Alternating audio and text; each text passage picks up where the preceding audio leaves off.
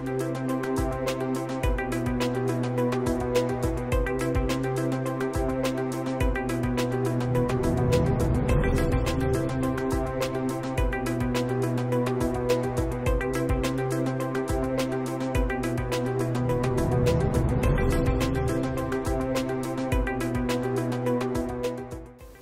Lana, how are you doing today? I hope you had a nice week and you are doing well. You have tuned in so that we can learn together. Welcome to our program of Knowledge Quest on Hope Channel Kenya.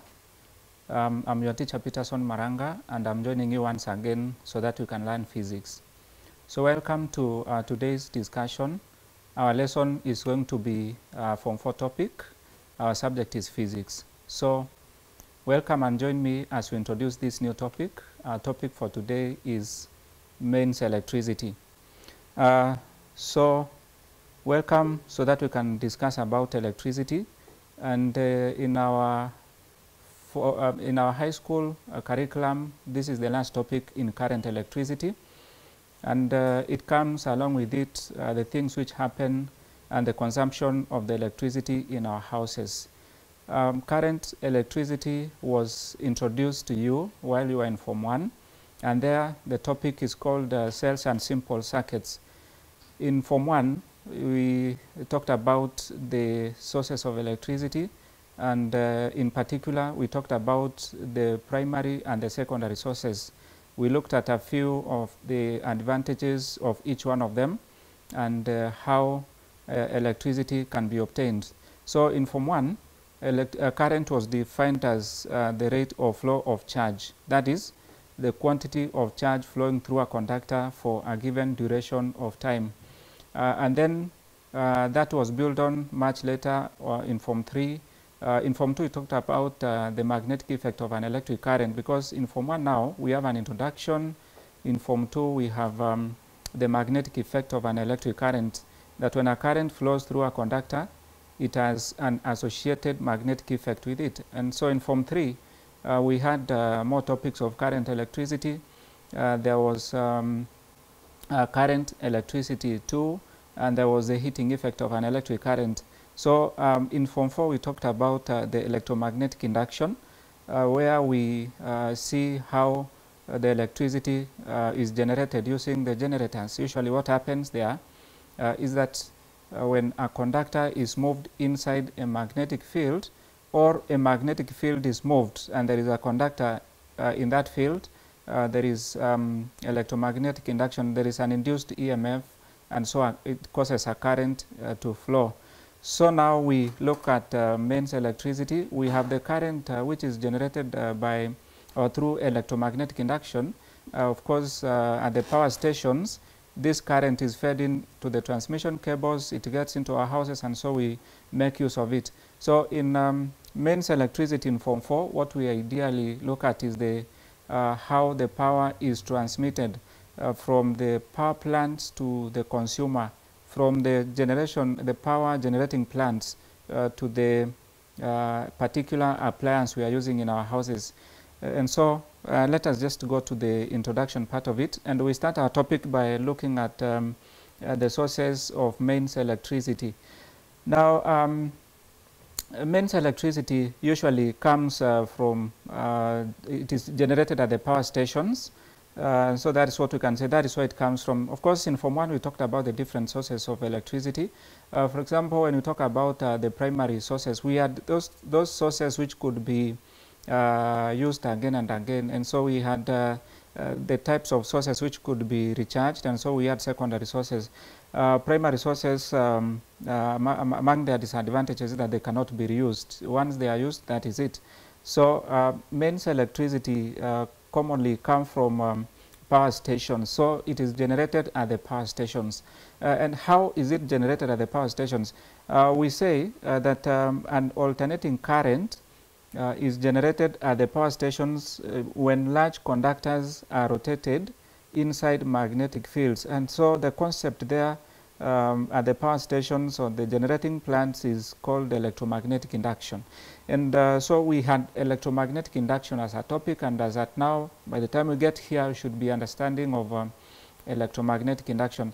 But maybe to remind you, we said there in that topic we learned that when a conductor is moved inside a magnetic field, or a magnetic field is moved relative to a conductor, there is an induced EMF, there is an induced potential difference inside that conductor, and that induced EMF causes a current to flow through the conductor, and so because of that we have electromagnetic induction. So the mains electricity comes from the power stations where an alternating current is generated at those plants, and the alternating current comes when large conductors are made to rotate inside the magnetic field. So we have very large magnets having very strong magnetic fields, and so a conductor is caused to move inside that field. In the process there is an induced EMF. Now there is a reason why we talk of an AC, or the alternating current, in the mains electricity, and we say that in the mains electricity the power generated at the power plants is an alternating current, so we are going to commonly be referring to it as AC. So when we talk about AC in this topic, we are referring to alternating current. So an AC is preferred because it can easily be stepped up or stepped down. Again, in electromagnetic induction, there is a discussion on the types of the transformers that we have. In the process of transmission, the power is always stepped up or down depending on at what point we are in the transmission. So it is only the alternating current which can easily be stepped up. Stepping up means increasing the voltage, and stepping down means lowering the voltage. So there is a reason why we prefer, or an AC is preferred to direct current. It is because it can easily be stepped up or stepped down. When the potential difference is stepped up, the current is stepped down, and when the potential difference is stepped down, the current is increased, and so the AC is preferred because it can easily be stepped up or stepped down. Now the source of the energy to rotate the conductor varies from one power plant to another. There are those power plants which make use of energy from the wind. There are those which make use of energy from moving water. There are those which make use of energy from steam. We talk of the gaseous from deep down the earth. So we have different sources of energy which can be used to rotate the conductor. You see, we are saying that the AC current which is fed into the transmission grids is generated at the power plants, and during the generation of the AC, what happens is that the large conductors are made to rotate or to move inside magnetic fields, and in the process we have an induced EMF. So here we are saying that the source of the energy used to rotate that conductor varies. So examples in Kenya where we have a generation of the mains electricity, we have hydroelectric power stations. Hydro means water, and so hydroelectric power stations make use of moving water. And an example of a power plant which makes use of moving water in Kenya is the Masinga power plant, which is situated on Masinga Dam. So we have hydroelectric power stations which make use of the potential energy of water. So when the potential energy is converted into kinetic energy, what happens is that the kinetic energy is used to rotate those conductors, and in the process we have electromagnetic induction taking place. Another example of another source we have is the geothermal power stations, and in Kenya we have one example which is found in Olkaria generating plant. Olkaria is found in Naivasha, so we have geothermal power stations. We also have windmill power stations. In Kenya we have another example, and these are found in Ngong Hills in Kajiado County. And then we have nuclear power stations. At the moment we do not have one in Kenya, but plans are underway. Probably in the near future we are going to have the nuclear power stations. So these are the examples of the sources where we can get the mains electricity from. by the end of the day, whether we are using the hydroelectric power stations or the geothermal or the windmill or the nuclear power stations, we're going to have large conductors made to rotate inside magnetic fields, and there will be an induced EMF, so that whatever is fed into the transmission system will be an AC. So we have that. So that is what we call the sources of the mains electricity, and they keep varying. Once we do the generation at the power stations, something else happens. You know, when the generation takes place at the power plant, the idea is the mains is going to be used by a consumer who is located some distance away from the power plant. For example, once we have the generation taking place at Olkaria, the consumer of the electricity is not only the people around Olkaria. We have people far away as far as Nairobi. We have people in Nakuru. We have people in other places in Kenya. So after the generation, we talk about the transmission. So the power needs to be transmitted. It has to be transferred from the power plant to where the consumer is found. So in power transmission, we are talking about the transfer of the electrical energy from the power station to the consumer. Consumers can be our homes, can be our schools, the hospitals around us, shops, and any other place where the electricity is going to be used. So in power transmission, the focus is on the movement of the transfer of electricity from the power plant to where the consumer is. So what happens is, during the transmission, the power from the generating plant is fed into a national grid, and the national grid is the power transmission system in a country. We have the different generating plants. For example, we have one in Ngong, which makes use of the windmills. We have another one in Masinga Dam, which makes use of the moving water. We have Olkaria and many more. So what happens after the generation? All those power plants are interlinked, meaning they are joined to the same connection grid, and the grid makes the transmission of the electricity from the power plant to where the consumer is. So the national grid links all the power generating stations, the transmission circuits, and the substations in a given country. For example, what we have in Ngong is connected to what we generate from Olkaria, and what we generate from there is connected to what we generate from Masinga Dam. So all of them put together, they form a national grid. So when we talk about a national grid system, we are referring to an interconnection between all the power stations within a given country, the transmission circuits, and also the substations. Reason why we have the interconnection or the link is that suppose there is supposing there's a problem with one of the generating plants, then the consumers are not necessarily disadvantaged. They can make use of the power coming from the other power plants within the same country. So the national grid ensures that there is a constant power supply, so that if there is a problem with one plant, still there will be a connection, there will be power in the grid system available for the consumers in the different places.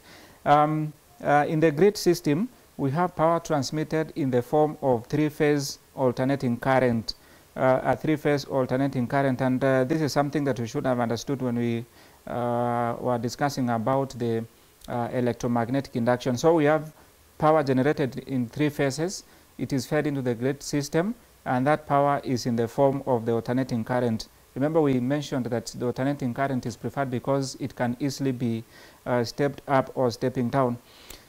Stepping up is necessary because it minimizes power losses in the process of transmission. Usually, when the power moves from the power plant to where the consumer is, because of the distances involved, a lot of power may be lost in the process of transmission. But when stepping up occurs in the process, it minimizes what is going to be lost in the process of transmission, and so we talked of having an AC. So in the national grid, we have two things we talk about. We have the grid input. We also have the grid exit. At the grid input, you know, the grid system, we have already said, is an interlink, an interconnection linking all the power plants and the transmission cables and the substations. So what happens, we talk of the grid input. The grid input is usually the generating plant, power from the plant itself. Like you go to Olkaria, we have a grid input there because we have a generating plant. So once the power is generated, that power is going to be fed into the national grid system. The power plants, usually power is generated at around 11 to about 25 kilovolts. This is a lot of potential difference. This is 11,000 to about 25,000 volts. But for the cost of transmission, this power is not high enough. And if it is transferred, if it is transmitted, if it is transmitted at that voltage, a lot of power is going to be lost in the process. And after the power has come from the plant and is fed into the grid system, the power is stepped up to around 400 kilovolts. This is 400,000 volts before it is fed into the transmission cables. The stepping up is usually done right after the generation at the power plant, and the stepping up is so to reduce or to minimize the power losses in the process of the transmission. Now, the stepping up minimizes the power losses. It is transmitted by overhead cables mounted on metallic poles, and these metallic poles are known as the pylons. And the pylons carry 4 cables, one for each phase, and the 4th one is a neutral cable. Remember from the previous slide, we said that the power is transmitted in 3-phase AC. There are 3 phases involved at the generation, and so in the pylon, or on the pylons, we have 4 cables, and for the 4 cables, one for each phase, meaning that there are 3 phases. So each phase is carried on its own cable, and the 4th cable is a neutral cable. Usually, on the grid system, the overhead cables we see on the pylons are made of aluminium, because aluminium is usually less dense than copper. We use aluminium because it's a very good electrical conductor, meaning that it has very low resistance, and so current can easily flow through. And in the process of transmission, if the resistance is kept low, then the power loss will be minimized. And so we're saying that on the pylons we have 4 cables, and these 4 cables are made of aluminium, because aluminium, number 1, is a very good electrical conductor, and then number 2, aluminium is less dense. If it is less dense, it means it's going to give us easier work during installation. So there are 2 reasons why we use aluminium, or it is used for the overhead cables. Number 1, it's a very good electrical conductor. Number 2, it is less dense. Of course, at some other point, we are going to use copper. Copper is a very good electrical conductor also. So that is what we have for the grid input. So the grid input is what is coming from the power plant. Once the power is generated at the plant, it is stepped up, and in the process of stepping up, the current is reduced, and the current flowing through the transmission cables, being minimum, reduces the heat dissipation in the process of the power transmission. After the power comes into the grid system through the input, on the other side now we shall have another point we call the grid exit. Remember, now the grid input is going to comprise of the pylons made of the 4 cables, 1 cable for each phase, and the 4th one being used for the neutral. So the power is going to exit through what we call the grid exit. At the local substation, the power is going to be stepped down. Remember, now stepping down means reducing the potential difference. From the power plant stepping up, the potential difference is increased to around 400 kilovolts, but it's going to be reduced to lower values, and so this happens at the local substation. So the first exit is at a local substation, where the potential difference is going to be stepped down from 400 kilovolts to voltages that are convenient for domestic consumption.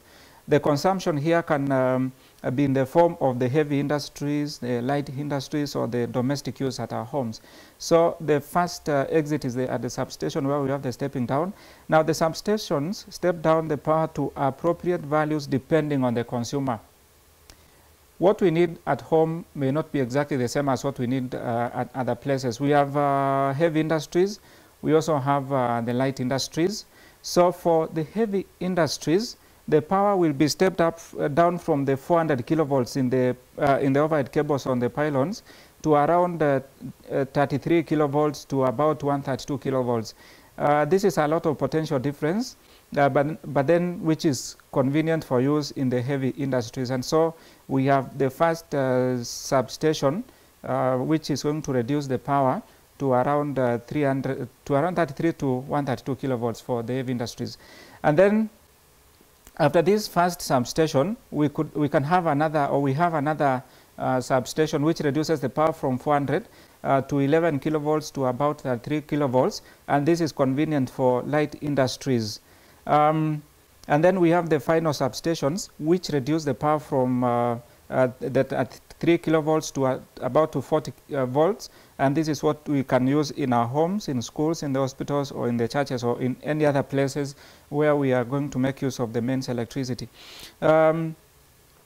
This is a representation of the entire power generation and transmission from the power plant to where we have the consumer on the other side. So at the power plant, the power is generated at about 12 kilovolts, 12,000 volts. And so right after the generation, we have the step up. So the power is increased to around 400 kilovolts, and that is what is fed into these pylons. Remember, we have said that the pylons are metallic poles on which we have 4 overhead cables, 1 for each phase because the power is generated in 3 phases, and 1 for the neutral. So we have the power plant, the step-up transformer, the pylons which are carrying about 400 kilovolts, and then we come to the first substation where the power is reduced from 400 kilovolts to what we are going to use on the other side. So from the first substation, the power comes to the local transformers, the transformers right after or next to our houses or next to the schools, the small transformers you see around us from which the power is drawn to our houses. So this is what we call the power transmission, generation and transmission from the power plant to where we have the consumer at our homes, in schools, in the hospitals, in the churches, or where we could be making use of the electricity at our businesses, in the shops, or any other place. So we have the same representation. We have the power plant. You can see it there. So after the power plant, we have a step-up transformer. So we have the first point is A, the second point is B, where we have the step-up. Then we have the pylons, the first transmission substation, which reduces from 400 kilovolts to around 33. So from here we have the overhead cables. These are very common and familiar to us. And so we have the distribution substation. After this one, we have the local transformers which are found next to our houses, or which we see in towns and in so many places. So after these transformers, the power is reduced to about 240, and that is what we can make use of in our homes. So that is what we have as the generation and the sources of the mains electricity. As at now, then I'll expect you to be having in mind what we call the sources, the different sources that we have mentioned, and the process. You can highlight the process of the power transmission from generation and transmission from the power plant to our homestead for us to make use of. So we're going to have a short break. When we come back, we shall proceed from here, and we're going to get more information concerning the power transmission to our houses and the domestic wiring and the consumption and the power losses. Stay tuned. Let's meet after the break.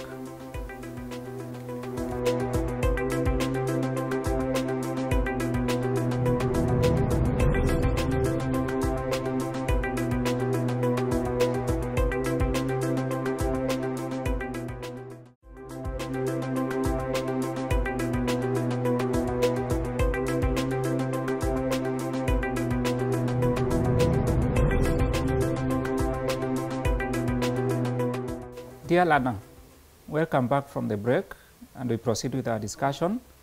Before we went for the short break, we were talking about the transmission of the mains electricity from the power plant to our homesteads. And so we just realized that the power comes from some generating plant somewhere, and at the generating plant, what happens? Power is generated at about 12 kilovolts, which is not conducive for long distance transmission, because if it is transmitted at that power, there is going to be a lot of power losses. There will be a lot of energy losses in the process of transmission. So after the generation at the plant, the power is increased. It is stepped up. So we add the step-up transformer, which increases the potential difference from about 12 kilovolts to around 400 kilovolts. Then it is fed into the national grid system, which is comprising of what is labeled here as the tower part C, but then we called it the pylons. Pylons are metallic poles on which we have the overhead cables mounted. The pylons carry 4 cables, one for each phase, because the electricity is generated in 3 phases. We have phase 1, phase 2, and phase 3. So we have 1 cable for each phase, making it 3 cables. And then we have the fourth cable, which is the neutral cable. It doesn't have any potential difference. It's at 0 potential. So after the long transmission, we come to the first substation, where the potential difference now is reduced from 400 kilovolts, because 400 kilovolts is a huge potential difference we cannot use at home, in the industries, or in any other place. So it has to be reduced. So we have the first substation where the potential difference is reduced from 400 to around 33 kilovolts. And so this one can be used in the heavy industries. Then after that one, we have another substation which reduces from 33 kilovolts to about 11 kilovolts. This can be used for the light industries. After this substation, what we have are the local transformers, which reduce from 11 kilovolts to about 240, what we can conveniently use at our homes. So finally, the power gets to our homes, and so we can make use of it to light the bulbs. We can use it for the mains electricity, to watch the TVs, to play the radios, or any other use in the house. So then it should come to your mind that the bulbs you see at our homes, the bulbs you see at home, the sockets, and any other electrical appliance you see at home, for it to function, it must be having a connection all the way to the power plant. So should there be a disconnection anywhere, then the electricity is not going to reach the home, and so we are not going to make use of it. That is what we were discussing before we went for the short break. And so we have different representations. We can have different figures showing the same, so that in the examination you can see it differently. We have the power plant or the power station. And remember, the power station can be from any of the sources we talked about. It can be made of the windmills, can be made of the geothermal power stations, can be hydroelectric, can be nuclear, can be anything else. So we have the power station. After that one, stepping up. This one must always occur, because stepping up reduces the power losses in the process of transmission. So we have these high voltage overhead transmission cables, the step down transformer, the consumer on the other side. That is still the same thing we have, and so we may not take a lot of time to discuss each one of them. They are only representing the same thing, but slightly differently, but they mean exactly the same. So we have the power station up here, the step-up transformer, the pylons, the transmission substation. Now the power is reduced. It is more conducive or more convenient for us to use at home. After the transmission substation, these other ones are called the distribution substations. From the distribution substation, this is where we talk of the commercial industries, the heavy industries and the light industries. And then from there we have another distribution substation, and then we have the small transformers right after or next to houses. So in a nutshell then, we can summarize the whole thing and say electricity is generated at various kinds of power plants by utilities and independent power producers. This is very important to you as the learner. In Kenya, the power generation is mandated to KenGen. So KenGen does the generation. It produces the electricity. So you go to Olkaria, you realize it is KenGen doing the production. That's why we're saying that the power generation is mandated to various kinds of power plants by utilities and independent power producers. Once it is generated by KenGen, it is sold to KPLC. So KPLC does the distribution to the consumers. So the ones responsible for the generation is the KenGen. Then KenGen sells to KPLC, which does the distribution to our homesteads. So we have the generation, the substation for transmission, substation for distribution. So from here we can have the heavy industries, the light industries, and the commercial usage. So we have all that in the process. Now, electricity distribution. You know, the electricity generated at the power plant is ultimately supposed to be used by a consumer. So when you talk about distribution, this is the penultimate process of delivering the electric power to where the consumer is. So in the distribution, it includes the following. We have the medium voltage. This medium voltage is less than 50 kilovolts power lines. Then it has low voltage, which comprises of less than 1000 V distribution cables. We have the domestic wiring in our houses. We also have, and sometimes we can talk of the electricity meters. The meters will be charging us. It shows us what we have consumed for us to pay the bills at the end of the month or at the end of the given duration. So when you talk of distribution, we are referring to the power now coming from the overhead cables to where we are. So from the pylons, we have the power reduced to less than 50 kilovolts power lines, and then we have the low voltage, which are having less than 1000 volts. We have the domestic wiring. This is what we have within the house, and then we have the electricity meters. All this is what comprises of the electricity distribution from the overhead cables to where we are going to have the electrical appliance. Now, before we go far, we need to realize that the high voltage during the transmission is very dangerous. So, dangers of high voltage transmission. The power moving through the overhead cables is about 400 kilovolts. 400,000 volts is a lot of potential difference. What we are using in our houses, which we still consider dangerous if it is misused, is 240. 240. Here we are talking about 400,000 volts. So you realize that if the 240 V we use in our houses is so dangerous and it can cause electrocution, then it tells you that the 400 kilovolts is very dangerous. So it has the following dangers. Number one, it can lead to death through electrocution. Then it can cause fires during power upsurge. If the power abruptly increases to very high values, it can cause fire. And so finally, the electromagnetic radiations from the power lines elevate the risk of certain types of cancer. And so you realize that along the power transmission grid lines, usually where we have the pylons, people are not allowed to construct premises under those transmission cables. It's because the electromagnetic radiations which may result from those power lines may elevate the risk of certain types of cancer. So high voltage transmission may be very dangerous, and so we advised not to be staying very close or under the overhead transmission cables having very high voltages in them. With that in mind, now we can talk of the electrical power and energy. You see, we have mentioned again, time and again, that in the process of transmission, the power is increased to high values for the sake of the transmission.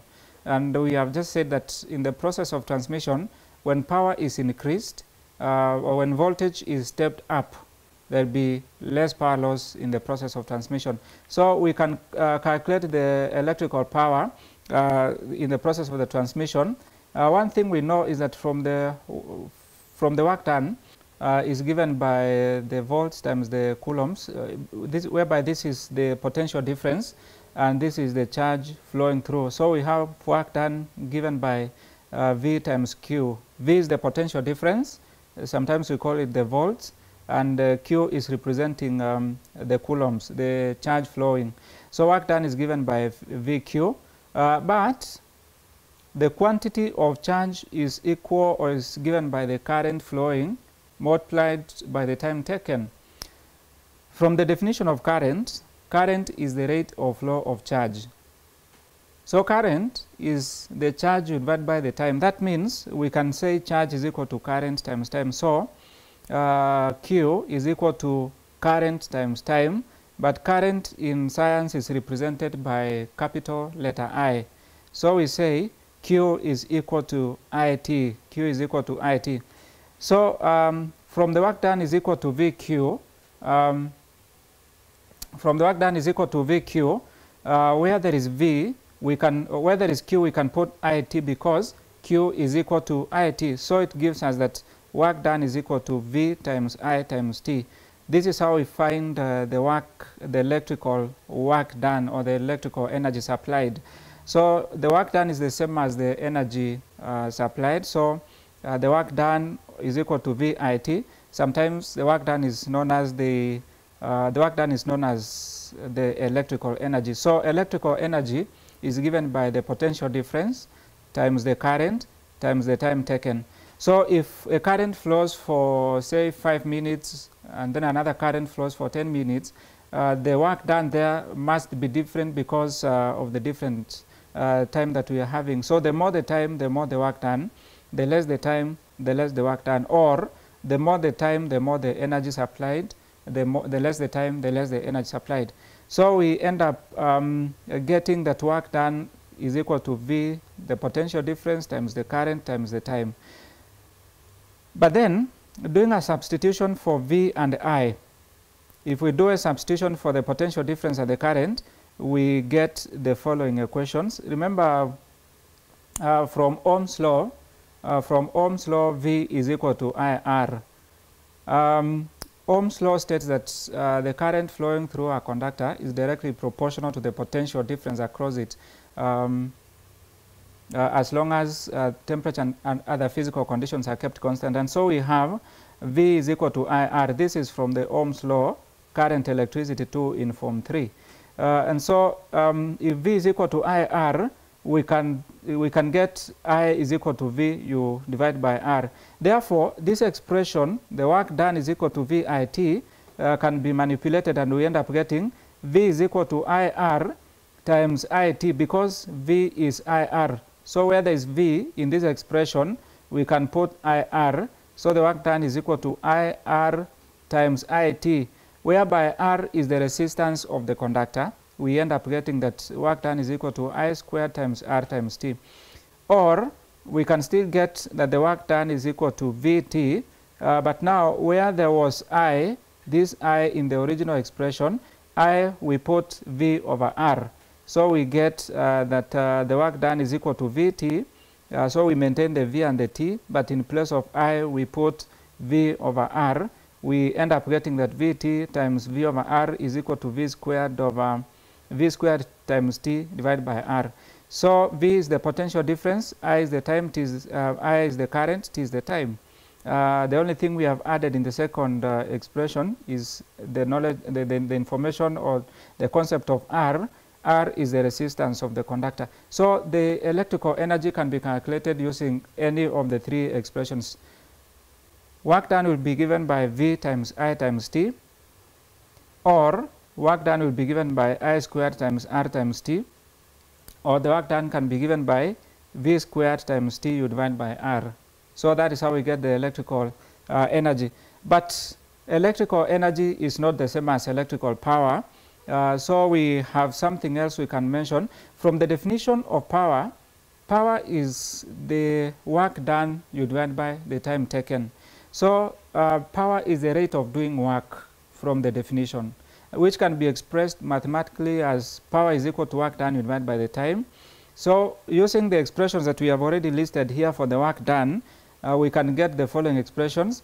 Electrical power is I squared times R times T, then you divide by time. So this T and this T will cancel out. So we cancel the two T's, we remain with I squared R. So electrical power is you take the square of the current multiplied by the resistance of the conductor. So electrical power is I squared times R. Or the power, using the last expression that we had here, we have the power is equal to V squared T divide by R again times T, because we are dividing by T. So again the T and the T cancels out. We remain with V squared over R. Or finally we say power is equal to VIT, again divided by time, the T cancels out, we remain with VI. So we can get electrical power using the three expressions. Either we take I squared times R, or we take V squared divided by R, you take V times I. This will depend on the quantities we are given in a given question, if we are to choose from the three equations to calculate the electrical power. Now work done or electrical energy is measured in joules. These expressions that we have written or listed here, the work done, when we take the potential difference times the current times the time, we get energy, and energy is measured in joules as the SI unit. So here we get the work done in joules. This one also gives us the work done in joules, the same as the last one. But what we have calculated as the power, the electrical power, is measured in watts. Watts, the symbol for watt is capital W, and that is what we have. 1 joule is equal to 1 watt is equal to 1 joule per second.